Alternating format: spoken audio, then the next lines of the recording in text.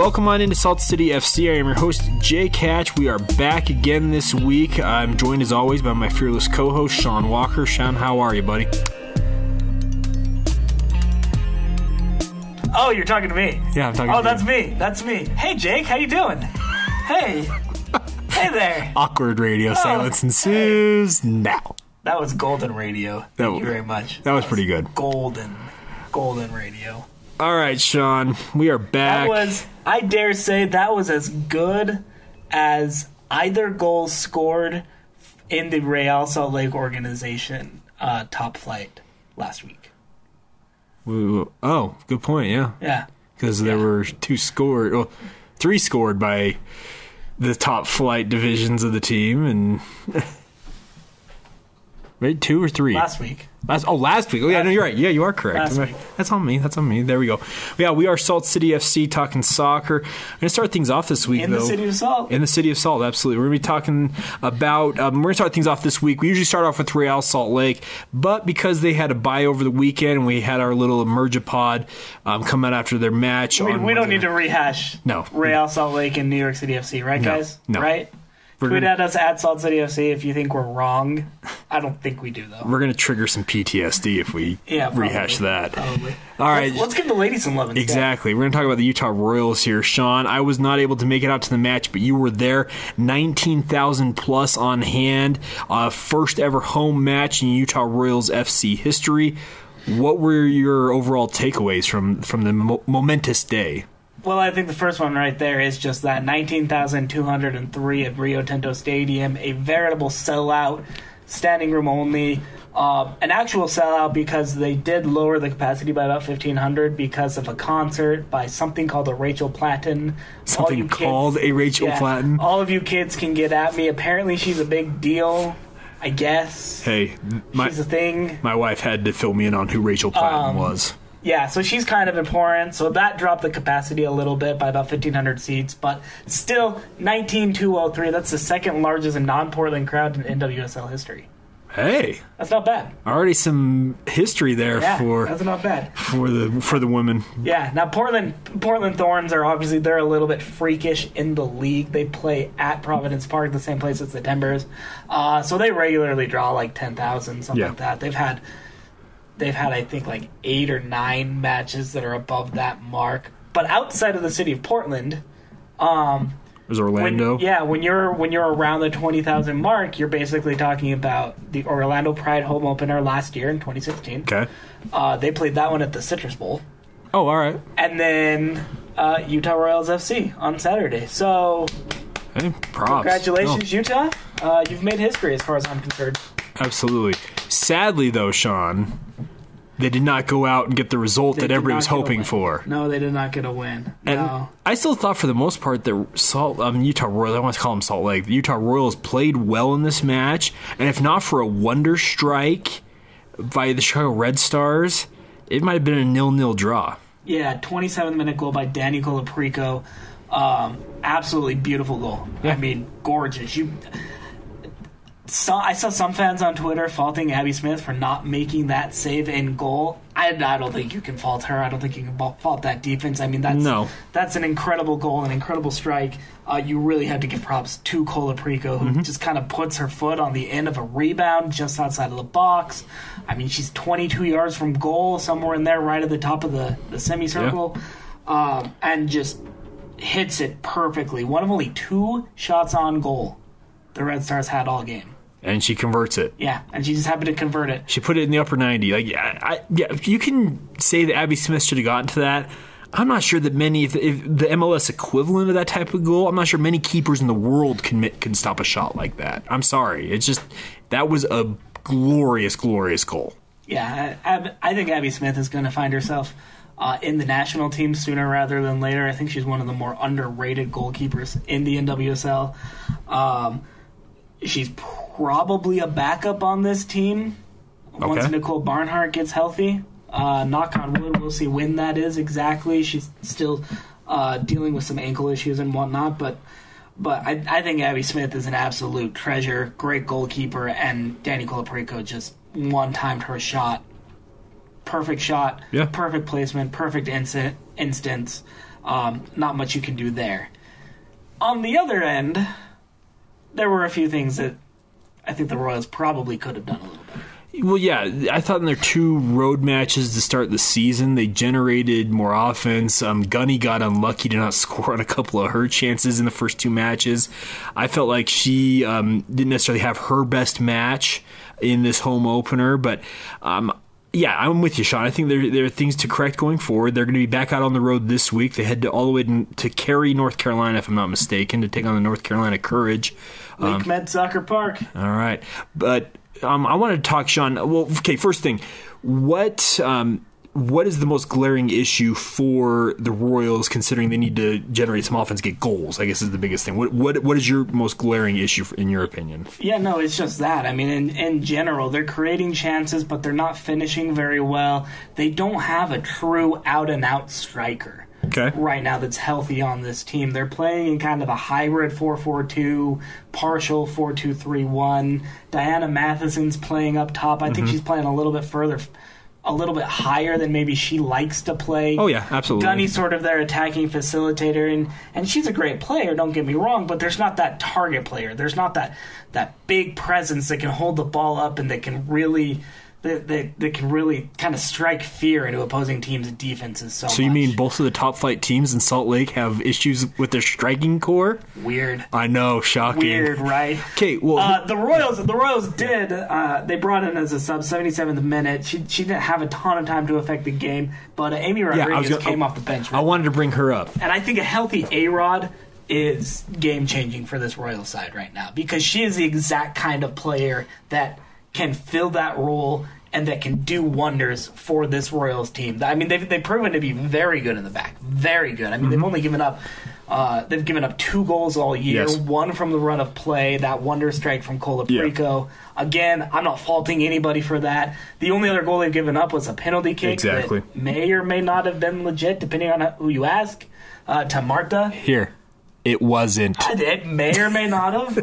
I'll let you guys decide. I won't. It was not fine. A handball. That's just me. But I mean, 2 goals through 3 matches. The defense has done its job. They've done a very nice job. It's just the offense needs to get in and be able to generate more chances, finish on frame a little bit more often, and I think a healthy A-Rod is kind of the in a lot of ways, not the magic elixir, because that never really exists. No, but it'll go a long way. Well, Amy Rodriguez is a world-class forward. We've seen her with the U.S. women's national team.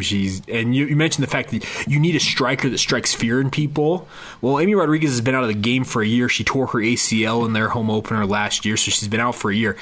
And that was her first game in a year. Exactly. After the birth of her second child. Yeah, so if she can get back into form, we're talking about maybe the answer for the Royals right there. But it's going to take her some time, like you mentioned. She came on in the 77th minute, 13 minutes of game action. It's tough to come on and generate much unless you're a certain player named Zlatan Ibrahimovic. But we'll get to him in here in a little bit. A-Rod's a great player. Yeah. She's not Zlatan. No. Sorry, Amy. Nope. If you're listening to this podcast, I'm sorry. I apologize. I don't want to offend you. But you're not Zlatan. Very few people are. Yeah, let's put it that way. Zlatan is singular. Zlatan is Zlatan. Yeah, there we go. That's the easiest way to say it. All right, Sean. Well, you had a chance after the match, along with the rest of the media, to catch up with Kelly O'Hara, get her thoughts on the home opener for Utah Royals FC. So we'll play that right now. Here's Kelly O'Hara. Just being smart, working back into it. I wish I felt better than I did after 45 minutes, but it's just part of the process of coming back from injury. Just trying to be smart. You and I talked earlier in the week about on the ball, and that. How would you assess that, especially in the first 45 when you were out there? Not great. I think we need to be a lot better on the ball collectively, but it's early in the season, and that's part of the process, working through that and just learning each other's tendencies. Were you down there when they scored the goal? Yeah. What did you see in the report? I was marking in the box. Cross came in. I think clearance to the top of the box, and unmarked player able to get a shot off. So can't let that happen. What was the atmosphere like for you on the field? I mean, it was incredible. Can't thank the people of Utah enough, the front office, for all the work they did to get people in the stands and just people showing up. Obviously not the result we wanted. We want to give the fans wins every time they come here, especially the number that we got today. And that's my whole focus going forward. I think it's the teams as well. So the atmosphere was incredible, and I'm hoping that it stays that way this whole season and that we can start to produce for the fans. Is there still a little bit of a feeling in the locker room of it's a long season, got some things to make up, but it's still a long season? Yeah, I mean, this is the third game into the season, and everyone who's played in this league knows it's a grind, and some teams that start off super hot tend to fizzle at the end, and some teams that struggle in the beginning come on hot at the end. So we're just going to look to build, and we got to get better. End of story. The goal notwithstanding, how did you feel about the defensive performance today? It was all right. You know, obviously, when you give up a goal, it's hard to say it was good. But not that many chances. So I think that's one positive you can take away from the defense. That was U.S. international and Utah Royals star Kelly O'Hara, who, Jake, I think she's going to become a fan favorite here sooner rather than later. Great interview there, but not just what she said, but how she said it. Mm-hmm. She's kind of blunt. She gets to the point. Yeah, well, I think a lot of people were really impressed with what Albert Rusnak said in the postgame after the New York City FC loss for Real Salt Lake, because he doesn't mince words. He'll lay it out for you. I think Kelly O'Hara is very similar in that way. Like, good information, but also not afraid to call it how it is. And people in the state of Utah, I think they appreciate that from their sports teams and the figures on those teams. I think they appreciate just straight up honesty. They don't like sugarcoating it as much as some people may say that. I think that sports fans in the state enjoy when they have somebody that's blunt and direct and just to the point. Yeah, and she didn't just point fingers at her whole team. She said, hey, everybody just needs to get better. That's the end of the story. And she was pointing the finger as much at herself as anybody else. Yeah. I mean, she struggled with some health issues. She started that match, but came off at halftime with a little bit of a hamstring tweak that she picked up in Houston. I thought Cindy Miramontes finished out the match perfectly fine. Yeah. I thought she played a great match. But just O'Hara, just plain and simple, said, things need to get better. We've got to be better. Yeah, this team needs to gel. They need to get back together. And it certainly doesn't help that almost half the teams, 7 or 8 players, something like that, didn't get in until Thursday night to Salt Lake City after flying overseas. Gunny was in Iceland at the start of the week. Yep. Katrina Gorey's getting back this weekend from Australia's World Cup qualifying, so that'll help their defensive depth a little bit there.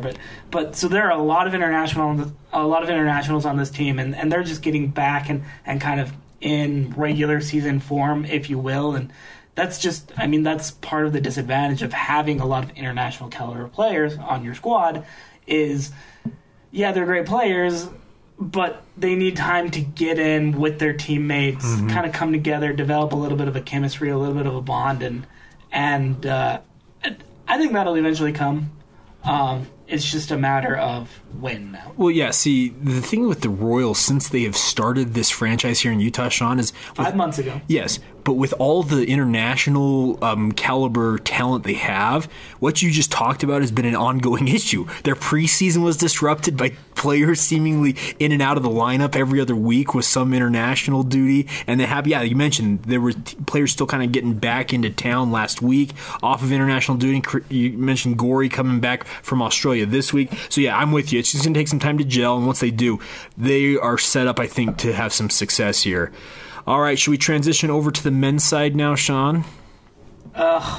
You're really, really going to annoy our listenership with this. I mean, you're really going to annoy Hey, it is a fun week. It's a fun week for Real Salt Lake. No, it is. It's Derby time. Yeah, Derby time, absolutely. Derby time. Right, the Rocky Mountain Cup, Leg 1 happens this Saturday. Rocky Mountain Derby. Oh, I like the Rocky Mountain Cup. Okay, fine. The Rocky Mountain Derby does sound really good, though. It does sound very European, though, so I can see how a lot of Americans probably wouldn't like that. So we'll just go with Cup. Rocky Mountain Cup, Leg 1, Colorado Rapids coming to Rio Tinto Stadium Saturday night against Real Salt Lake. You can, of course, catch the match on KMYU, the illustrious KSL TV app, and also KSL.com. By the way, Sean, I know your employer is involved directly with streaming these new RSL matches.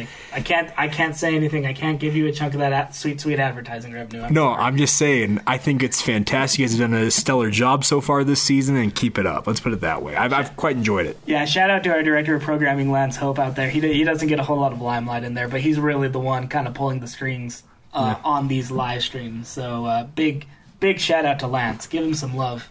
Okay, so see him, guys. Yeah, absolutely. So, Sean, coming into this match, both Real Salt Lake and Colorado have not had the ideal starts to their season, but this is a big match for both sides. Of course, Real Salt Lake coming off another big loss in New York, looking to bounce back. You and I both were at training, and we had a chance to catch up with Albert Rusnak, Justin Glad, Mike Petke, and we'll talk to Bofo Saucedo coming up here in just a minute.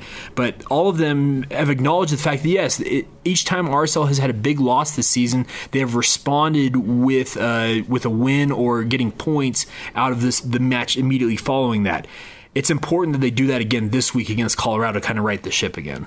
Yeah, Colorado comes in, I think, probably with the better run of form, coming off of a really big win over Toronto FC for them. But both of these sides, in general, to start the season, just 2 wins in 5 matches. I mean, that's not great. And then so if there's a team that you like to bounce back in this scenario, in this incident, being at home in a rivalry match, it's probably Real Salt Lake, who the last time they got thrashed, they responded with a gritty defensive-oriented win, picked up the full 3 points at home.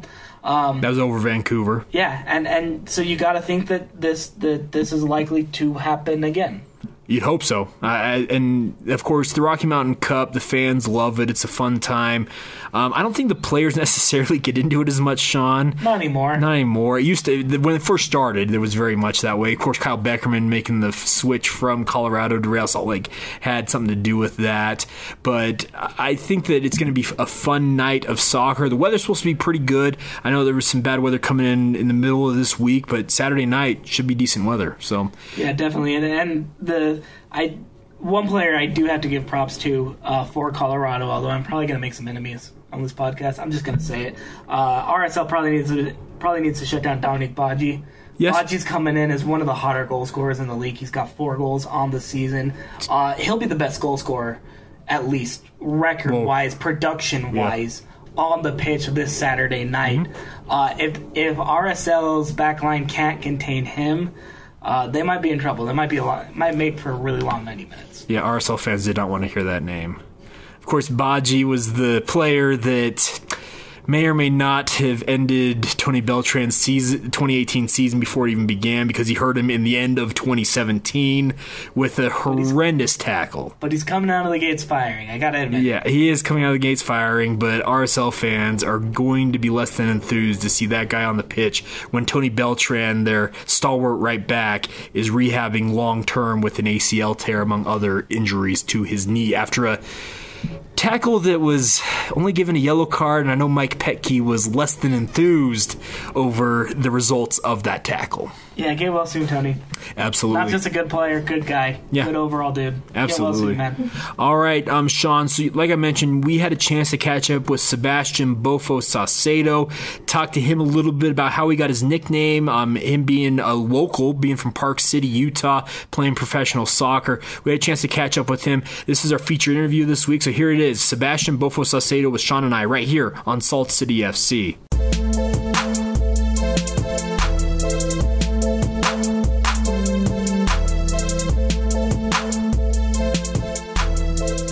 Here with Sebastian Bofo Saucedo. First things first, Bofo or Sebastian, do you care either way? It doesn't matter. Okay, I want to start this off. We'll get to some of the serious stuff, but I want to start off. Bofo, where does it come from? Oh, it's just from a Mexican childhood name where I was playing in the streets, and there's this famous Mexican soccer player. He used to be bald, and my dad used to always shave my head just because one of my uncles had cancer. So then ever since then, it stuck to me, so it's kind of special. So how many of your teammates actually know what the whole background of? I don't think many do. I think just the close ones, the ones I went to the academy with, just the younger guys. But it's stuck. It's Bofo now. Yeah, it's Bofo. Awesome. It's a little bit of a Salt City FC exclusive for us. Yeah, right. Appreciate that. Wow. Thank you. Is the Bofo Buzz Cut going to make a repeat appearance anytime soon? Probably. Maybe when in the future, if I have to start something new, then I'll probably have to do it. Is that your version of the playoff beard? No. All right. I guess let's talk a little bit about the attack right now. You've been coming off the bench mainly so far this season. What have you seen from the forwards that you guys have done well, and then conversely, what you guys need to improve on? Yeah, well, I think it's like a roller coaster. Sometimes we're at the very peak, and sometimes we're very low, and we don't score goals.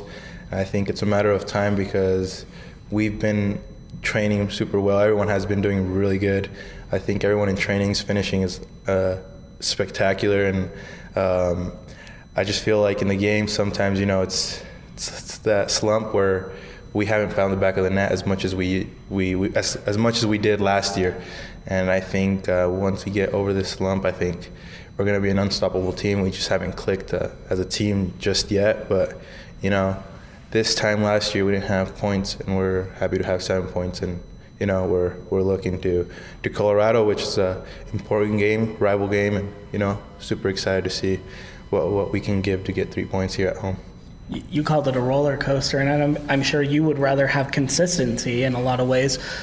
But this team's ability to bounce back about 2 months into the season has been pretty impressive for you guys. You have a rough performance one week, and then some of the next week you look like world beaters. You're winning games at home for the most part now. You're really starting to establish an identity there. Is there something about this team's ethos that kind of makes you guys bounce back, gives you that bounce back mentality, I guess, where you don't stay down for long? Well, the thing is that I think if you ask every person on the team or even your guys' selves, you guys don't like to lose.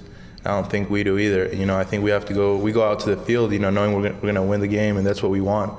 But at the same time, we can't control over everything. I think in general, there's times where we want to do our best so we can give our fans a win, and we don't give that sometimes, and we always have to look forward to the next game, to improve, to see what we can do, and I think in general we're capable of doing that. I think, like I said, we're a great team looking forward, and we just have to click and we'll be good. Colorado, it's a rivalry, the Rocky Mountain Cup. Do you see it as the biggest game in terms of rivalries for you guys, or is it just one of those games you go out and play? Yeah, it's a rival game. Obviously we're playing for a cup, but I think our important game, our biggest game, is the next game that we play. I think we have to look forward aside of Colorado. We have to focus on them and then travel to Vancouver, which is the biggest game after that. You know what I mean? So I think in general, just your next game is the important game to be able to get a point or 3 points. So I don't want to lose. Fair enough. That week-to-week mentality, though, you guys are already trying to kind of instill that, even though it is still early. I mean, we're less than 2 months into the season, but you're still trying to pick up that week-to-week, pick up points, pick up wins, that kind of thing? That's just important. I think we were off by 1 point last year, and, I don't think we were happy with that. I think there was times where we look back and tell ourselves, wow, we should have won or we should have tied. At the same time, we want to start out with a positive note. That way we don't struggle when we get to playoffs, So that's where we're at. Okay, your bio says Park City, Utah. I know you grew up in Mexico, part of your childhood. How much pride do you take in being a guy that's playing for his hometown team? Yeah, well, I think it's super amazing for myself, for the community here, and for me to be the first homegrown ever in Park City, in Utah in general. I have all my friends around me, my family, and I think sometimes as a soccer player you get super comfortable when you have everyone around you supporting you, especially with you. I think when I went on loan, I had to work my butt off for something different, just because I was away, I was in a different country, and I was just doing my job for my family and then friends. And I think now that you have everyone here, you bring out everyone to the stadium. It's amazing to see that they're supporting you. But I always have Park City in my heart. I live now in Salt Lake, but raised in Park City. It's an amazing city, and I love it. You know, who would have known that young kid in the mountains coming out and playing soccer professionally? So. How do you feel seeing the growth of the organization from when you were yay tall, that little kid, and growing up in Park City, to now, you know, not just RSL, but what you've seen with the Monarchs, the Royals coming in this year? You've kind of seen this organization grow every step in the way. Do you take a little bit more pride in that too because of that? Yeah, I think it's amazing to see, you know, what we built for the young talent, you know, and I think I sacrificed at the age of 14 going to the academy, and it was in Casa Grande. And it was 2 years away from my family, and then, you know, it's tough. You know, you lose a lot of friends, you lose, you know, high school, like prom, all that type of stuff, and I think, you know, as a kid, you try to enjoy that as much as possible because you will never get back and enjoy that type of stuff again. And I think now they have everything they need. You know, I think I go out to the Harriman facility, and their apartment is better than my house, and I just think it's amazing. So, but I'm all about, you know, young talent and future promises, and I think that's important in the U.S. soccer, because I think there's kids out at the age of 15 now making full debuts in Europe, in Mexico, wherever, you know, and I think that's something that should change in the U.S. So. All right. Well, Bofo, really do appreciate you taking the time. Best of luck this week, all right? Thank you so much. All right, there you go. Sebastian Bofo Saucedo. I'm hoping we see a shaved head at some point, Sean. I think that'd be absolutely hilarious and also inspirational to see Bofo kind of reliving his childhood in a way. Yeah, the Bofo buzz cut needs to make a return. Yeah, absolutely. I want to see the Bofo buzz cut. Make it happen. Well, you can tell he is quite proud of being a Utah native and playing in his home state, playing professionally here, and being a homegrown guy. Because he mentioned, yeah, I'm the first kind of homegrown player from the state of Utah to make it to this level. I think that he takes a lot of pride in that. I think that he wants to continue to be kind of that pioneer. Like he mentions the fact that there's these 14, 15, 16-year-old players that are making their international debuts. Well, I think he kind of feels a sense of pride having proven that, hey, guys here in the States can play top-flight soccer. Yeah, and he grew up, he really came of age as a soccer player through that kind of 2009, 10, 11 yes. years, the glory years, if you will, of Real Salt Lake. And you can tell it's a little bit personal. He wants to bring this franchise back to those days really, really badly. It's almost, it is kind of personal for him in many ways that I don't know if it necessarily is for a lot of players on any team, just because professional athletes nowadays, I mean, they're mercenaries. They go where they're paid. They don't always settle into a community. This club is more than just a club for Bofo, and that's something that I think a lot of fans really like about him. Yeah, no, I'm with you. And he plays at a breakneck speed. I still think back to the Manchester United friendly last year, Sean. He came in and was just a general pest, and Jose Mourinho was less than happy about it. Jose did not like Bofo. He did not. But to me, if I'm Jose, I'd be like, dang, I want a player like that on my side that's just willing to come on and go at a breakneck pace regardless of who the competition is. Because that's just how Sebastian plays the game. He hasn't started a match this year for Real Salt Lake. I don't know, did he start last year? I don't recall him starting a match last year. Not much, a couple times. Maybe a couple, yeah, but when he comes on, Sean, the energy level immediately picks up for Real Salt Lake because he is just all over. Yeah, and I mean, I think there are a lot of clubs, not just Manchester, although Jose, Manchester United, if you really do want Bofo Saucedo, I'm sure he can be bought. Oh, yeah. You guys can afford him if you really want. But no, I mean, I think every team really needs a player like that.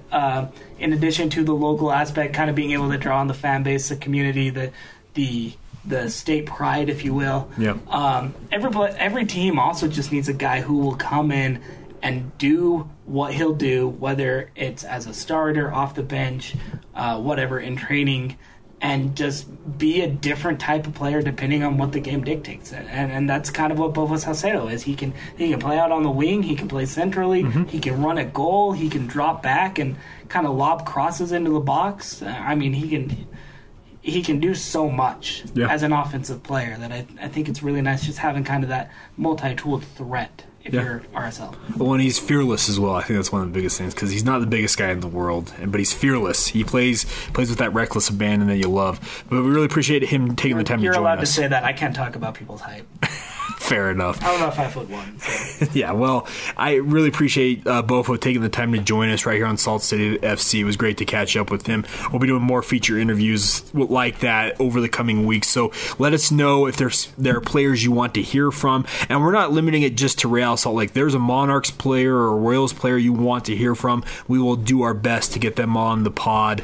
And so, yeah, reach out to us, Salt City FC. Drop us a line at saltcitypod@gmail.com if you want to email us. Just let us know who you want to hear from, and we'll do our best to acquiesce your request. Sean, let's talk now about Real Monarchs here. Best team in the state right now? I mean, by record, certainly. 4-0-0 on the year. That's 3-0 away from home. They only played one match at home, and yet they're still unbeaten. Best start in franchise history. It's a young franchise. Yes. It merits saying it's the best start in franchise history.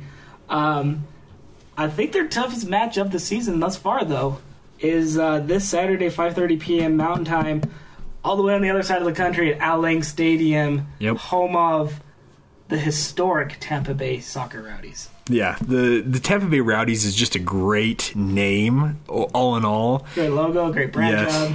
Yeah, they've done a good job with it. Shout out to the good people at Tampa Bay. And as weird as it is, Sean, as you pointed this out to me, I had completely forgotten this. They're a USL expansion side this year. They are an expansion team. Because they played in the NASL, which has ceased operations for at least this year. Yeah, one of about 15 teams that I think joined the league in the offseason. There you go. The USL is expanding at a breakneck pace. That is crazy. For better or for worse. Yes, exactly. One of the two.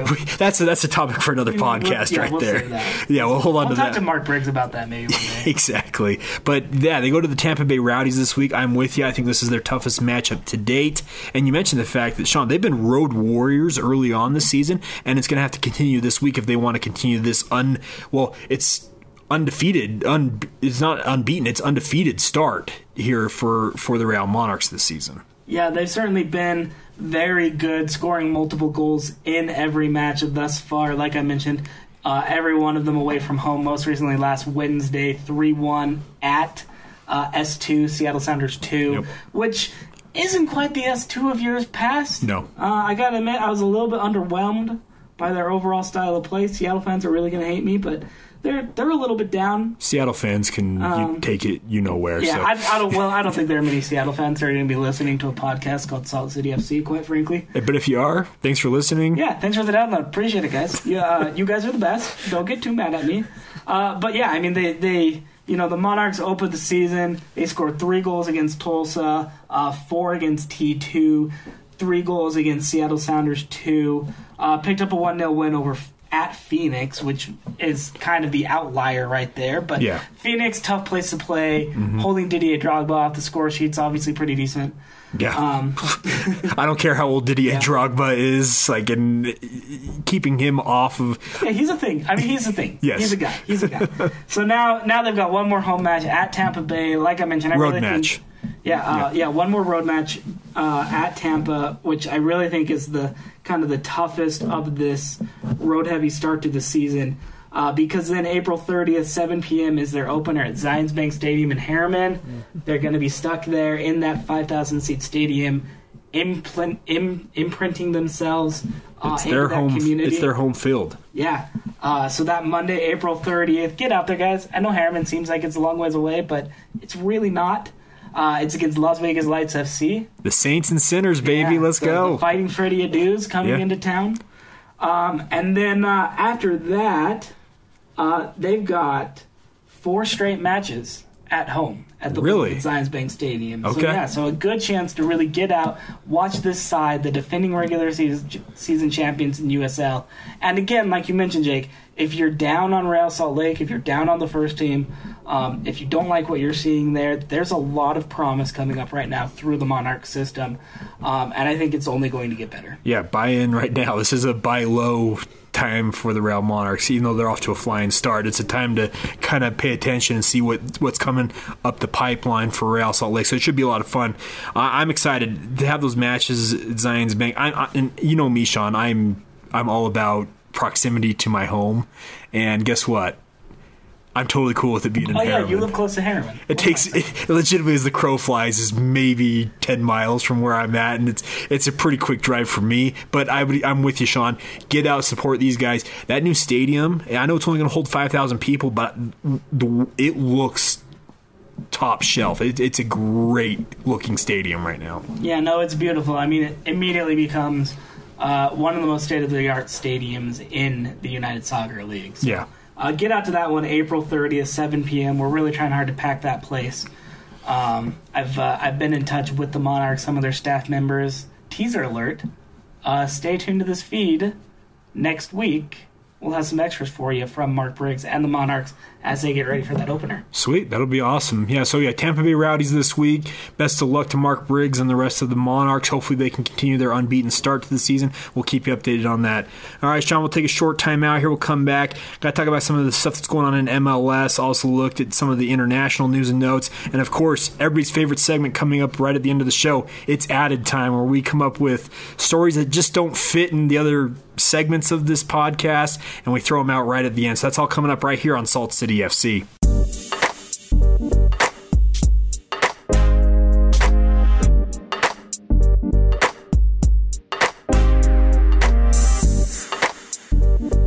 All right, welcome back to Salt City FC, Sean. Let's talk about stateside. There's two Champions Leagues we're going to talk about here, Sean. Let's start with the domestic Champions League, the CONCACAF Champions League. The final is set. Featuring the best teams in the United States that play in Canada and Guadalajara, Mexico. I dig it. I actually think that's great. Wait, hold on. What? Of course, I'm talking about Toronto FC and Chivas de Guadalajara. To translate for Sean here, Toronto FC, of course, the MLS side that is in the final here, against Chivas Guadalajara, one of the most storied soccer franchises in Liga MX. You know me, Jake. I, based on 1/4 of my heritage, embrace our Canadian overlords. Based on 1/4. All right. Well, you have an avid listener who is full-blooded Canadian, so I'm sure he's quite proud of you for that. There we go. So 25% right here. Shout out to my grandma. Yeah, Shout out to my grandmama. The most Canadian heritage I think I can claim is the fact that my grandparents like to vacation in Vancouver. Does that work? I mean, I always thought you were at least 3/4 moose. But 3/4 moose. There we go. I like it. That's good. All right, Sean. Yeah, so Toronto FC faces Chivas Guadalajara in the CONCACAF Champions League. First leg tomorrow night. I think Toronto's set up here to win it for MLS for the first time. What do you think? Yeah, they've really got to get off to a fast start Tuesday night, 8:15 Eastern, at BMO Field in Toronto. So they get that first leg at home.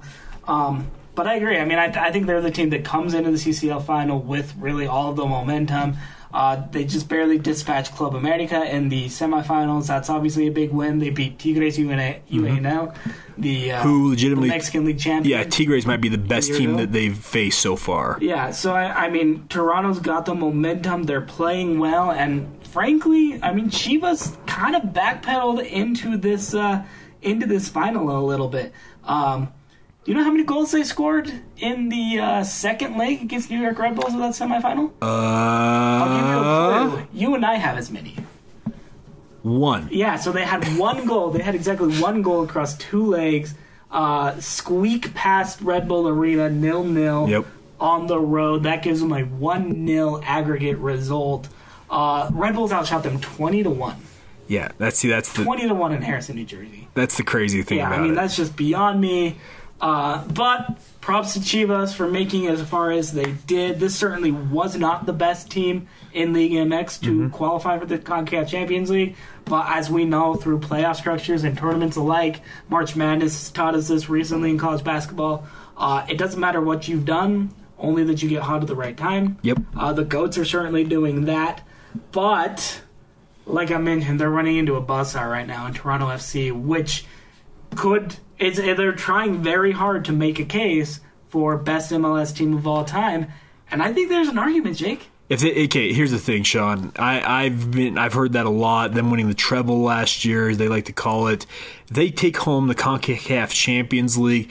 This 2-year stretch for Toronto FC, it's hard to argue that it's not the greatest in MLS history. Yeah, well, I mean, I think you have to give it to them at that point of being the first ever MLS side to win the CCL. I mean, I think there's no question. And like I mentioned, I think even right now, just what they've done over the last, not just over the last year, but over the last 2 seasons, is really impressive. And certainly compares to, say, like the 2009-2010 RSL side, to the LA Galaxy a couple of years before that won 3 in a row or 3 in 4 years, 3 MLS Cups in 4 years, somewhere in there. I mean, I think this Toronto FC right now is right up there with the best of the best that Major League Soccer has ever had to offer. Obviously, DC United from the early 2000s, pre-RSL, so maybe many of our listeners don't remember them too well, but I think this TFC side is in a very select group right now, just with results, with how well they're putting it on the field, how much money they're spending. Oh, yeah. They're certainly up there. Well, and people will complain, well, they're spending a lot of money. Here's the thing, people. Money... Welcome to football. Yeah, welcome to football first off. Yeah, welcome to football 101 right there. But, Sean, you also have to be smart about how you spend that money. Because there are lots of clubs, and you know me, I'm a big Tottenham Hotspur fan. When they sold Gareth Bale, they went out and spent all that. They sold him to Real Madrid for an astronomical sum. They went out and spent all that money, and guess what? Guess how many players currently on that Tottenham Hotspur side are still with that club that came in that spending spree? Jacob Q. Hatch. Well, I'm a fan, so I guess that counts. No, there's one, Christian Eriksen, who's a pretty fine player in his own right. That's a good use of money. But they spent all this money, and it gave him nothing but one player. So, yes, you have to spend that money correctly. And, hey, best of luck to the Reds. I'll be rooting for them. I want to see an MLS club win this. And serve notice to Liga MX that MLS is serious about this, and they're going to win it. Yeah, worth noting. TFC in a little bit of a bind, potentially. Yes. They've got 5 players that are a yellow card away from a potential suspension in the decisive leg next week, including Michael Bradley, Josie Altidore, Sebastian Giovinco. Oh, only kind of their big 3. Only the best players on the team.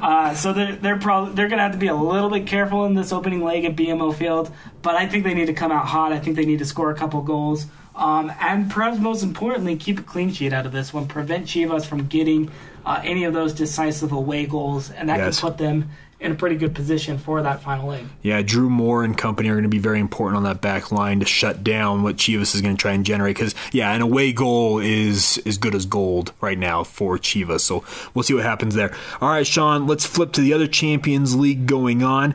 And I almost feel like we have a similar setup in the semifinals for the UEFA Champions League as we did for the CONCACAF Champions League. You mentioned the fact that Chivas Guadalajara kind of almost backdoored their way in. They just didn't have that stiff a competition to make the final here. Well, the semifinals for the UEFA Champions League feature one side that has 2 Titanic heavyweights in one semifinal, and then 2 upstart surprise semifinalists on the other side. So the surprise semifinalist is Sean's favorite team to hate, the Liverpool against Roma out of Serie A in Italy. On the other side, like I mentioned, the 2 heavyweights, Bayern Munich, Real Madrid. So what do you make of this? Yeah, something's got to give, and you know me, Jake. I'm better dead than red. That's what I always say. He's a proud Evertonian. But it's hard. It's hard not to take note of. Shout out to our Utah Jazz fan listeners. It's hard not to take note of what Liverpool has done through this run through Champions League. I know their Premier League results have been a little bit up and down this year, certainly, but all anybody ever talks about is what happens in Europe. They come away with a big 2-1 win over Manchester City in that second leg of the quarterfinals. 5-1 victory on aggregate there. And if I'm being quite frank, I think that might make them the favorite. It's hard to argue with that. I mean, this Liverpool side, no offense to Roma, I think that should be a fantastic semifinal.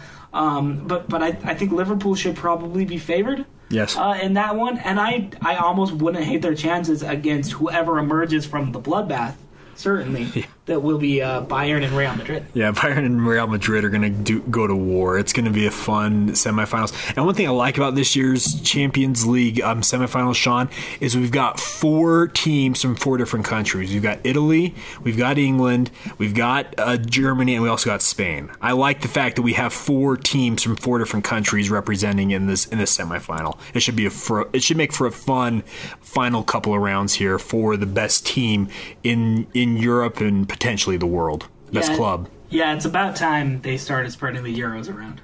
There you go. All right, Sean, let's take another short timeout. We'll come back. Added time, we'll wrap things up, get our final thoughts in right here on Salt City FC.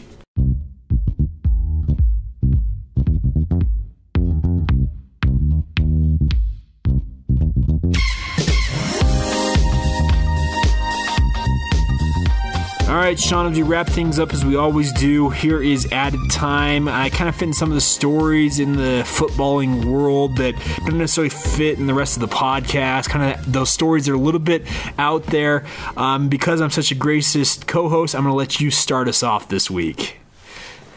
Well, Jake, I'd like to throw us ahead a couple weeks now. Okay. At this point, to a little land called Russia. And a little team that you and I know as the U.S. men's national team is not going to be in Russia. True story. If I need to remind you. Which sucks. The United States crashing out of the World Cup, obviously for the first time.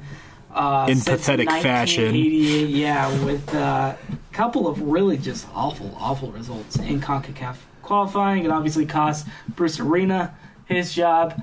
It probably cost several players their spot in the national team. Really most of the players their spot in the national team. Just a very, very sorry qualifying cycle. And forward U.S. manager Jurgen Klinsmann says this failure to qualify for the 2018 World Cup has set the U.S. Soccer Federation back, quote, by several years. How do you feel? Let's dissect those words. Okay. First. Is the USSF, have they really been set back several years by not qualifying for the World Cup? They have been set back, Sean, but in a way, it's actually a good setback because it's legitimately, until Dave Saracen, how do you say the U.S. Saracen, the current U.S. interim coach. Okay, no offense. The fact that he's still managing this team bugs me to no end because I'm hoping for a full reset on the U.S. men's national team. So in that sense, Jurgen is right there because, yes, you mentioned players that lost their jobs. Sorry, Michael Bradley. Sorry, some of these veteran players, Josie Altidore, that come to mind that, yeah, your U.S. men's national team career might be done at this point, plain and simple. So in that vein, I think Jurgen is right because I think the U.S. Soccer Federation wants to hit a full reset, build from the ground up, build with these young guys because they got 4 years until the next World Cup to qualify for it. So in that way, I get what Jurgen's saying. If that was his kind of frame of mind when he was making those comments, if his frame of mind is it's sour grapes for him, okay, well, I understand. You were fired midway through the cycle. Fine, yeah. And you still feel like you didn't get a chance to finish the job. You were replaced by a retread coach. So I just want to know what his frame of mind was when he made those comments. So Klinsmann, in speaking with the European publication Kicker, says this was a huge disappointment. The qualification really was never in doubt. Okay. Which I think is debatable. But then the lads had a quote blackout versus Trinidad and Tobago. They only needed a point, were too sure of that, and us underestimated that final match. Well, I fully agree with that. Despite that low point, football in the U.S. is still on the rise, and then explains how there are other things that need to catch up, like the academy development scene, college soccer, and so forth. Okay. Yeah, I think there's a lot of. I feel like there's a lot of sour grapes here because I feel like hand-wringing and... I mean, this was a colossal failure by the United States to not qualify for the World Cup. Yes. I will say that. And I was upset. I was as disappointed. I was as sickened as anybody else. that night in Trinidad when the United States couldn't even manage a single point to at least make a playoff for a World Cup bid. Yep. But I don't think it's a step back. I do feel like this moment was kind of coming. I feel like this kind of had to happen for us to get better, yes, as you mentioned. And I also think we're not giving enough credit to the rest of CONCACAF.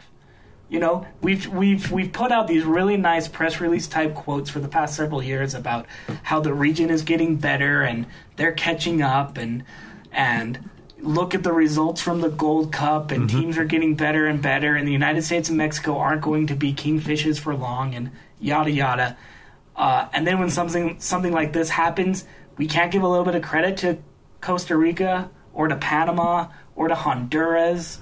I mean, I think a lot of credit has to go to kind of those middle teams, in particular, a team like Panama or Honduras, which has been so up and down lately. Yeah. I think we need to give a lot of credit to them just for being in the race and for making the United States, a team like the United States, kind of have to win out and have to really earn their spot in the World Cup. Yeah.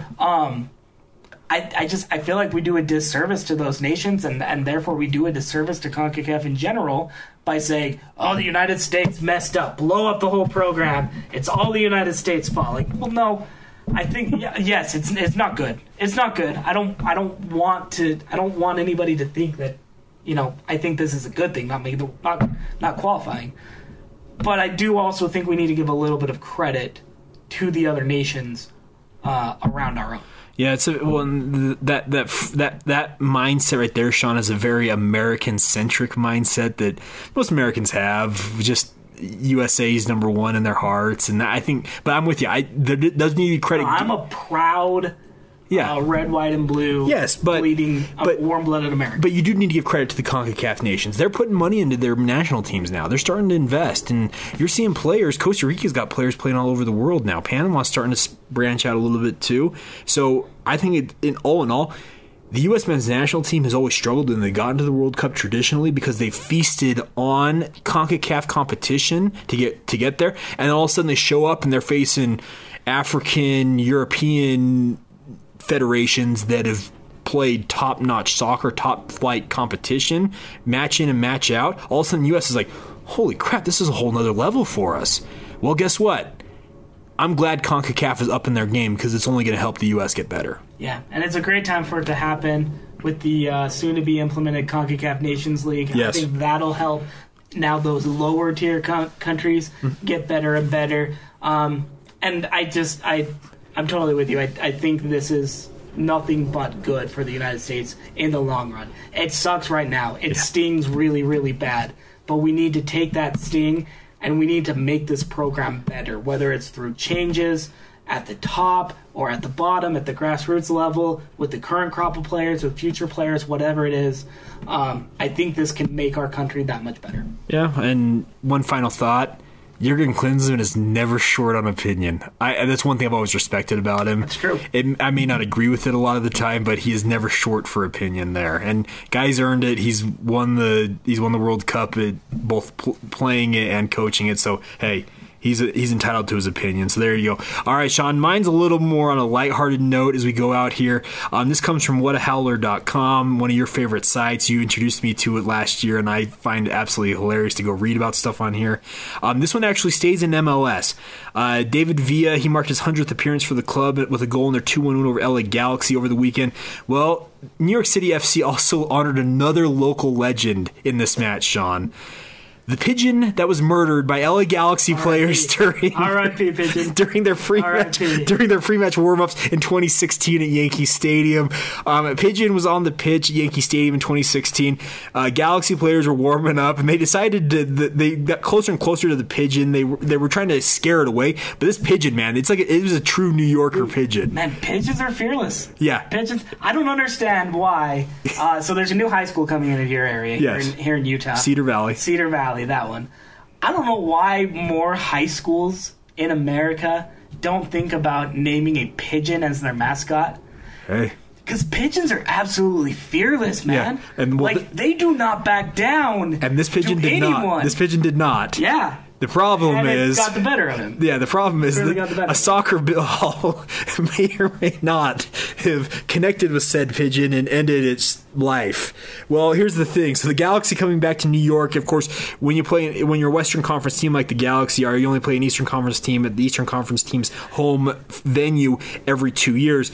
Well, Galaxy going back there over the weekend, NYC honored the pigeon by affixing a likeness of it to a pole behind one of their goals. Oh, R.I.P. So there you go. And they send out a tweet. It says 8/20/2016 #never forget. So I thought that was absolutely classic. I am with you, Sean. Pigeons are absolutely fearless. I get why people wouldn't want to have a pigeon as their mascot, but I'm with you. The fearless nature of pigeons, in and of itself, should give it more of a I guess a bump when it comes to being considered as a mascot going forward for other teams. Yeah. So there you go. I thought it was kind of a funny story. I just want to see more pigeon mascots. I want more. The Cedar Valley Pigeons wouldn't necessarily work. They wanted to originally name it Lake Mountain High School. Lake Mountain Pigeons. Oh, the Lake Mountain Pigeons would have been great. That would be cool. They're going to be the Cedar Valley Aviators. So at least they went with something a little more unique, I guess you should say. It still should have been the pigeon. That would have been great. Or the buffalo. All right, Sean, any final thoughts before we get out of here tonight? No, just support local soccer. We've got some road teams. We've got some home teams this week. But just support local soccer wherever it be, whether at the high school level, the club level, the Premier Development League. Going to get back up to play here in the next couple of weeks. So it's an exciting time in American soccer, no matter what Jurgen Klinsmann thinks. Exactly. All right, yeah, we will catch you next week. Hopefully we'll see you all out at the Riot on Saturday night. Of course, Real Salt Lake, Colorado Rapids, the Rocky Mountain Cup 2018 edition is here, so it should be a lot of fun. Thank you so much for tuning in. Catch us on Twitter at Salt City FC. Drop us a note. Let us know what you think, questions you have, concerns, whatever. If you prefer email, our email account for the podcast is saltcitypod@gmail.com, and we'll be catching you later this week, if not next week. So right here, thank you so much for tuning in to the Salt City FC. Peace. Peace. Peace. Peace. Peace. Peace.